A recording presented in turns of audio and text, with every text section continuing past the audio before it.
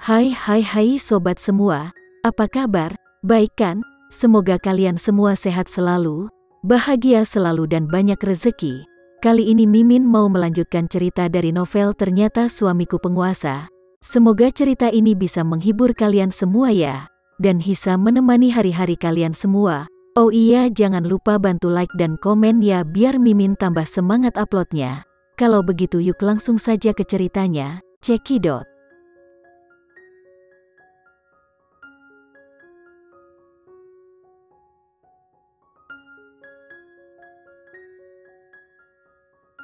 Prisilia mendengus, bangkit dan berlari. Aku tidak mau bersamamu, aku akan pergi dan bermain catur dengan kakek dan papa. Prisilia melarikan diri, meninggalkan Randy dan Putri di ruang tamu. Randy membaca koran lagi, melihat dengan penuh keseriusan. Putri duduk di sebelahnya dan mengambil bola mutiara yang dibuat oleh mamanya. Apakah kamu ingin memakannya? Randy membuka mulutnya untuk menggigitnya, tapi Putri tiba-tiba menarik tangannya. Dia berkata, "Apakah kamu masih marah?" Randy mengerutkan kening dan berkata, "Aku tidak marah." Dia hanya tidak nyaman, seolah hubungannya dengan Prisilia lebih baik daripada dengan dia. Putri tersenyum lembut dan bertanya, "Apakah kamu tidak mau mengakui bahwa kamu mencintaiku?" Alis Randy mengerut dan berkata, "Tidak." Putri mendekatinya dan berkata dengan lembut, "Randy, sebenarnya, menemani mama memasak adalah hal yang sangat bahagia bagiku. Kita memasak bersama untuk semua orang. Malam tahun baru adalah kesempatan reuni keluarga, dan banyak keluarga yang biasanya akan memasak makan malam reuni pada hari ini. Sebenarnya, ini bukan hanya sekedar makan-makan saja, tetapi juga menikmati waktu yang baik untuk berkumpul bersama keluarga. Semua pelayan diberi libur saat malam tahun baru, jadi mamanya akan memasak secara pribadi setiap tahun untuk keluarganya. Ini bukan hanya sekedar makanan, tapi ini adalah sebuah cinta. Keluarga itu mengadakan makan malam reuni dan duduk bersama untuk menyaksikan gala festival musim semi. Ribuan rumah tangga seperti ini, polos dan hangat, pada kenyataannya, ini semacam kebahagiaan. "Apakah kamu bahagia?" katanya. "Kalau begitu makanlah." Putri mengambil makanan dan memasukkannya ke mulutnya. Setelah dia menelan, dia berkata lagi, "Aku tadi belum mencuci tangan." Mengetahui bahwa Randy memiliki kebiasaan kebersihan, dia sengaja mengatakan ini, dan setelah meninggalkan kata itu, dia melarikan diri, dan menatapnya lagi, dan melihat bahwa wajahnya benar-benar jelek. Dia berkata lagi, Tidak, aku sedang menggodamu. Jangan marah sayang." Wajah Randy tenggelam lagi, dan dia bahkan tidak memandangnya, tetapi setelah dia pergi, sudut bibirnya naik sedikit tanpa sadar. Pada hari makan malam reuni, keluarga Sanjaya juga akan melanggar aturan bahwa tidak ada obrolan yang diizinkan di meja makan. Keluarga duduk bersama dan mengobrol, terlihat sangat bahagia dan hangat. Setelah makan, Putri tahu bahwa mamanya sedang dalam kondisi kesehatan yang tidak baik, jadi dia mengambil inisiatif untuk membersihkan piring. Bagaimana bisa Randy melihat istrinya sibuk sendiri?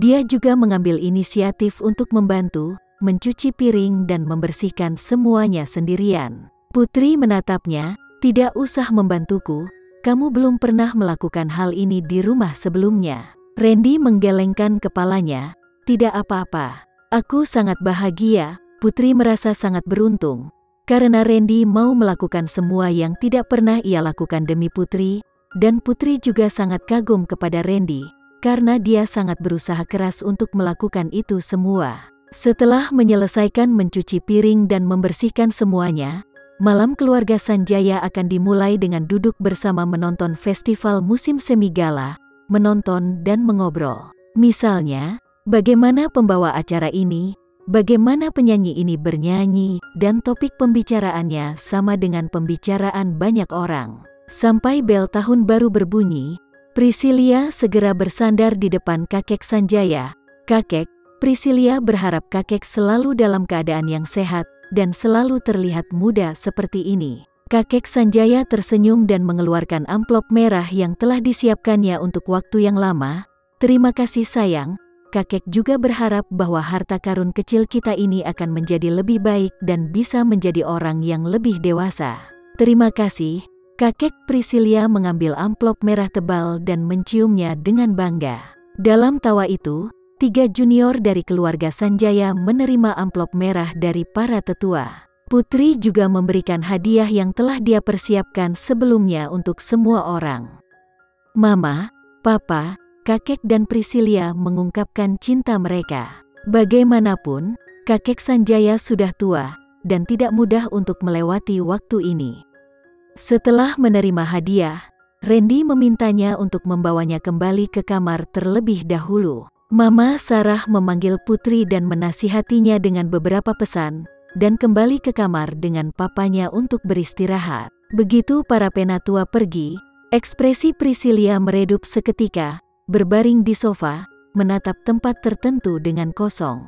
Prisilia, ada apa? Putri ingin naik ke atas kembali ke kamarnya. Tapi ketika dia melihat keadaan Prisilia yang tampak tidak sedang baik-baik saja, dia sangat khawatir. Kakak ipar, jawab Prisilia dengan mengangkat kepalanya, menghela nafas panjang, dan berkata, apakah aku salah jika aku menyukai seseorang? Apakah aku harus menunggunya menyukaiku? Atau aku harus mencari cara lain? Putri duduk di sebelah Prisilia, memikirkannya, dan berkata, menurutku, jika kamu menyukainya, kamu harus terus mengejarnya dengan berani. Jika kamu tidak mengejarnya, akan datang orang lain dalam hidupnya, dan kamu akan kehilangan orang yang kamu cintai. Menurut pendapat Putri, orang-orang dengan kepribadian seperti Randy tidak akan pernah mengambil inisiatif untuk mengejar perempuan. Dalam hidupnya, jika dia tidak mengambil inisiatif dan menunggunya untuk mengambil inisiatif, mereka mengira mereka belum bisa menjadi suami dan istri sejati. Apa aku harus terus mengejarnya? Gumam Prisilia. Apakah kamu sedang menyukai seseorang? Putri bertanya lagi. Prisilia mengerjap, mengedipkan kembali air mata di matanya, dan kemudian berkata, iya. Aku menyukai pria yang sangat menyebalkan itu. Seorang pria yang tidak mau menjawab panggilan teleponnya, dan bahkan semakin tidak ingin melihatnya, benar-benar menyebalkan. Dia tidak pernah begitu membenci seseorang seperti ini sebelumnya. Malam ini, Prisilia meneleponnya lagi. Itu jelas ponsel pribadinya, tetapi lagi-lagi bawahannya yang selalu menjawab panggilan itu. Prisilia meminta bawahannya itu untuk memintanya menjawab telepon, dan lelaki itu jelas berhenti sejenak sebelum berkata kepadanya, komandan sibuk dengan tugas resmi dan tidak punya waktu.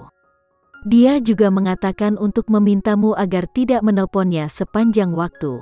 Prisilia tahu dia pasti ada di dekatnya dan bahkan bisa mendengar suaranya, tetapi dia tidak ingin berbicara dengannya.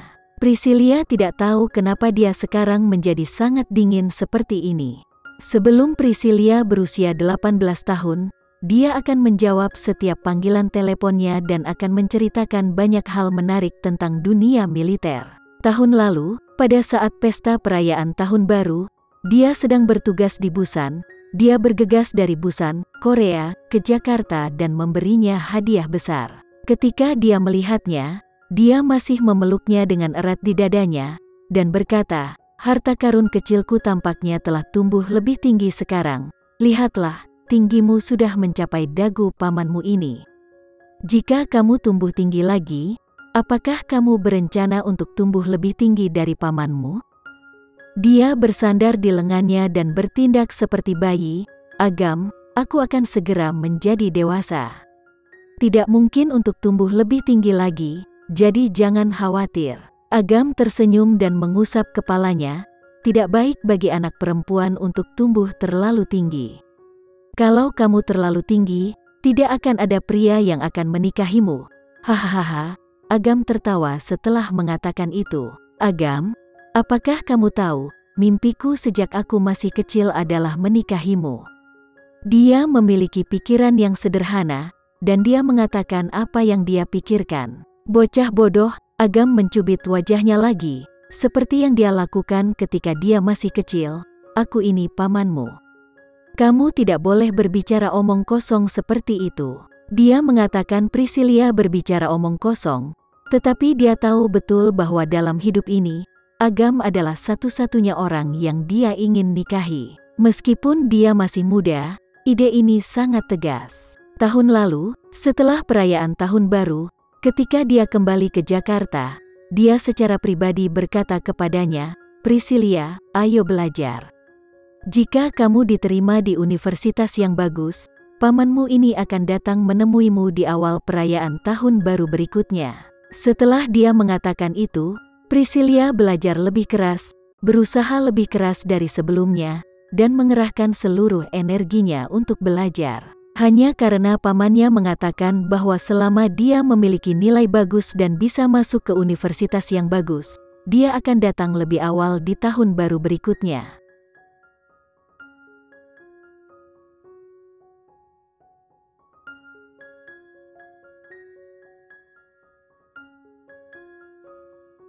Sekian dulu ya cerita kali ini. Kita lanjutkan lagi ceritanya di lain waktu. Oh iya, bagaimana menurut kalian? Semoga bisa sedikit menghibur kalian semua. Jangan lupa like, share dan komen ya. Untuk teman-teman yang baru nonton, jangan lupa subscribe-nya.